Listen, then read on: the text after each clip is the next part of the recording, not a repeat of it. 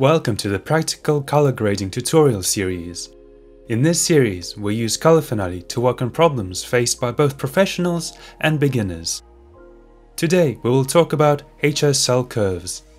This is a unique tool that allows us to target specific colors, saturation and brightness regions in images. It stands that HSL itself is short for Hue, Saturation and Luma. Let's explore in detail how this tool works in theory and in practice. Questions about HSL curves often show up in the comments. If you have questions about this or any other topic, leave a comment below and we will aim to help you. If you found this tutorial helpful, don't forget to like this video, subscribe to our channel and press the bell icon to not miss our future episodes. Let's get started. In front of us is a gradient with the primary colors blue, red, green, as well as their secondary colors cyan, magenta, yellow and cyan again. The gradient is also split up by brightness, from dark to light. To the left we have two scopes, a vector scope and a Luma waveform. On the vector scope we can clearly see the primary colors red, green and blue, and the secondary colors yellow, cyan and magenta. On the Luma waveform we see a sort of stair-step representation of the image brightness, from 0 representing the shadows to the brightest tones at 100. As you can see, the brightness of each color is different. Now let's apply colorfinale. Open the Layers panel and add Hue, Saturation and Luma curves. In front of us appears a tool that we immediately notice displays several tabs: Hue versus Hue, Hue versus Saturation, Hue versus Luma, Saturation versus Luma, and Saturation versus Saturation. Let's start with the first and most popular tool, Hue versus Hue. It allows us to target and change particular colors. In order to change a color, for example green, we first need to select it on the curve. But before we begin, notice the 3-dot menu on the right. Here we have an option that allows us to turn extended mode on or off. Make sure that extended mode is enabled, because that's the way in which HSL curves work in most other programs. Now let's turn our attention to the left side of the menu, where we have 3 ways of modifying the control points that we place on the curve. The first is Set Selected Points Hard. Second is Set Selected Points Smooth. And the third one is Lock Curves to Points. Let's select Lock Curves to Points, since this is the most accurate and also appropriate option to use in most cases. We'll talk about these other control point modifiers in a little while. Now let's select the green. There are several ways of doing this. The first is doing it by hand. We can pick the range where the green begins ourselves by command clicking to add a point and then command clicking to add a second point on the other side. With this, we have selected the green color range. In order to adjust the color, we need to place another point in the middle. By moving it around, we change the green into different colors. If we raise the point, then the green changes to cyan. To understand what the change will be, you can look at the curve line. Cyan is to the right of green, so when we raise the point of a particular color, then this color begins to change into the color that's to the right. You can also orient yourself with the help of the vector scope. When we raise the point, the vector goes anti-clockwise towards cyan. If we raise the point higher still, then the color will keep changing towards the blue, since blue is further to the right of cyan and is the next color on the vector scope. And in this way until magenta, which is on the opposite side to green. When we lower the point, then everything happens in the same way but in reverse. We would be changing the green into the colors to the left of the point on the curve. Let's lower the point to see how the green becomes yellow. On the vector scope, this can also be clearly seen. Going further, between yellow and red, we get orange, and then red until we hit magenta. And in this way we can change any other colors too. For example, we can make it so that all the colors become cyan. Let's place an additional control point and start raising the yellow tones until they become cyan. We are left with a green band. This happened because we have fixed a point strictly at the end of the green color range. We can place an additional point that includes cyan and raise the point that's now midway until the colors match. In this way, we can interact with any color. Now let's delete these points and try a different way of selecting green. You can get rid of a point in several ways. The first way is by right-clicking and selecting Delete Selected. The second way is even easier. Hold down Option and click on the point you want to delete. If we want to get rid of all the points, then we can press the Reset button that's to the bottom left of the curve, or by right-clicking on the curve. On the bottom right, pressing Reset All resets not just the current curve, but curves under every tab. Now let's try selecting the green by using a different method. On the left, we can see multicolored circles. If we pick the green one, then this color range is automatically selected on the curve. 3 points immediately appear and we can easily modify the color. In this way, we can select other colors too: red, yellow, cyan, blue or magenta.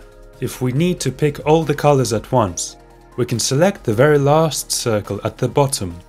This places points on all the colors and we can adjust them however we want. And now the third method of selecting colors on the curve, using the color picker tool. Choosing this tool, we select the green. Notice the tooltip with the color information. This includes a square preview of the pixels we are hovering over with the cursor so that we can get a clearer idea of what colors we are pointing to. Right now it's all greens. When we hover over red, the preview displays the different red tones, and likewise with the blue. When we hover the cursor over secondary colors such as magenta, we can see that there is red and blue in it. The closer we are to red, then the greater its value, while the amount of blue decreases. If we raise the cursor, blue's value goes up in the mix until it's all blue. Moving the cursor to the right corresponds to the increase in the brightness and saturation of the blue color. Conversely, inspecting to the left reveals a drop in brightness and saturation. At last, let's click on the green, and now we can modify its color in the same way as previously shown. Now let's try HSL curves in practice. In front of us is a video with predominantly red and green colors. Let's apply colorfinale and then go into Layers, choose HSL Curves, select Lock Curves to Points option and isolate the red. 3 points appear on the curve that limit the range to our chosen color that we can now modify.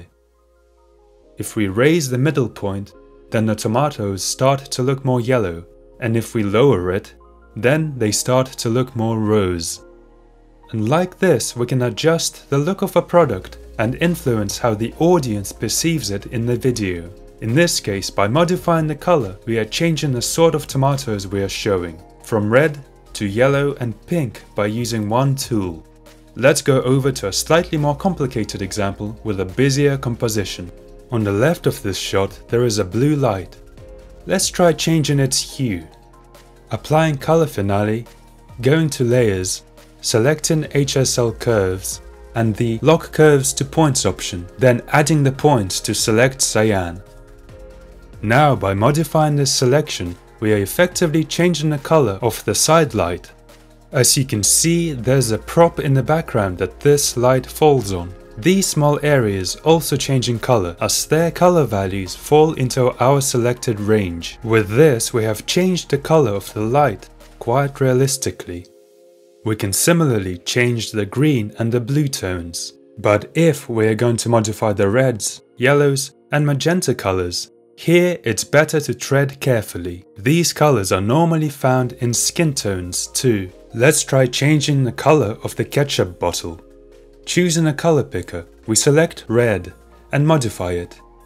You can see that the color of the person's lips also starts to change, and in addition, their skin color may be affected too. In order to avoid this, we can mask off the area that we want to modify. For this, we go into masking mode. Let's select it now and apply a mask to the image. Choosing a shape for the mask, we select the area that we don't want to affect with our adjustments. If the model in the shot doesn't go outside of the mask and the shot itself is static, then this will be enough. Right now the HSL curves are applied to the area inside the mask. To invert the effect, we can toggle the invert setting. Now the HSL curves adjustments do not affect the objects inside the mask. We will talk in more detail about masks and masking in other episodes. For now, let's explore the other tabs in the HSL Curves tool. Returning to the gradient, let's select the Hue versus Saturation tab. In this mode, the curve looks the same, only now we are not dealing with changing colors, but rather the relationship between colors and how saturated they are. Let's select the green again and lower the point. We can see that the saturation of this color on the gradient has gone down. On the vector scope, you can clearly see how the vector has become smaller in magnitude due to the decreased saturation in the color. If we raise the point on the curve, then the saturation will increase, and this is the same for all the other colors. Let's see this in practice. In our example with the tomatoes, we can also change the saturation of the main color, making it more or less saturated without affecting other colors. Let's go over to the next tab, Hue versus Luma. We see the same colored curve again, only this time we are influencing not the contrast, but the brightness of a selected color. We pick green. Now, when we lower the point, the color becomes darker, and when we raise the point, it gets brighter. This is very clearly seen on the Luma waveform. Green on its own is reasonably bright. When we lower the point on the curve, it becomes darker. Let's use this mode in a practical way. We can select a particular color, for example cyan, and increase the brightness of the light in the background, or instead we can make it darker. But it's important to be careful when using this HSL Curves mode. If we use the color picker and start analyzing some objects in the scene, we can notice that the colors of things in real life are not absolutely even, and that other colors are often also present in the mix. If we select a specific color and strongly decrease or increase its brightness, then the neighboring colors could show artifacts. To prevent this from happening, you should avoid using the maximum values of the curve. Another decision to make is which control point mode to work in. If we choose Set selected points smooth, then when we raise or lower the point, the neighboring regions change smoothly along with it. In this way we can avoid unnecessary contrast, since the colors next to the main selected one fall off more gradually. The first mode is similar to the second, with the difference being that it acts on a selected color more precisely and has less influence on the neighboring colors. Now let's return to the gradient and explore the remaining tabs. The next mode and tab is Saturation versus Luma. Here the curve looks like this. Now we can target specific brightness regions and adjust the amount of saturation in them, such as in the shadows, midtones or highlights. Let's put a point and select the shadows. If we lower the point, then the saturation in the shadows decreases. This mode is especially useful in practice when you have color noise in your shadows. With it, you can reduce the intensity of the noise. In this way, the midtones and highlights can also be selected, the saturation increased or decreased, especially in the highlights. This can be done too, but is comparatively rarely used in practice. Now we are on the last tab and mode, Saturation versus Saturation. The curve is visually similar to the previous one, only now it affects the saturation in the selected saturation regions.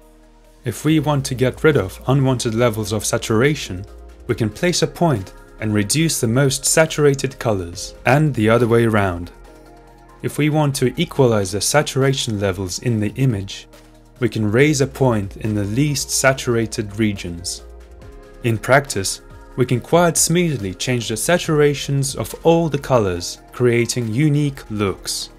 Now you have all the required knowledge you need in order to start using HSL curves in your own projects.